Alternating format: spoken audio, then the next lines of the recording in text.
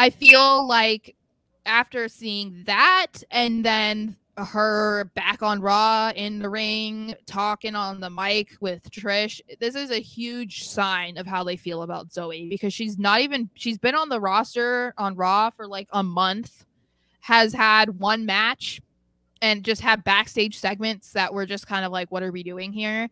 And they then immediately throw her into the middle of a feud with Becky, who's the top girl on Raw, other than Rhea, and Trish Stratus. Like, who is the top girl?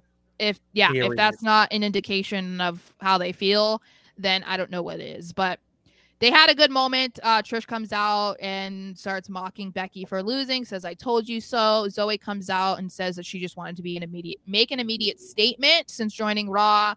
And there was no better way to do that than joining forces with Trish and going against Becky, basically what we just said.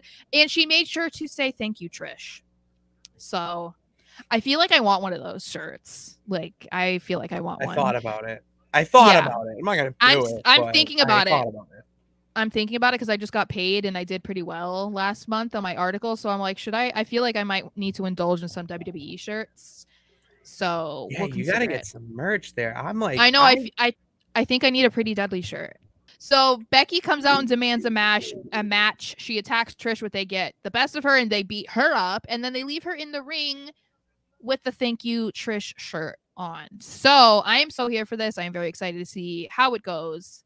And I like that they brought in Zoey, because like you were saying, like if Trish isn't there every single week, then this gives Becky somebody to deal with. And it's not like keeping her off TV or having her feud with a camera, basically, like we've complained about several times.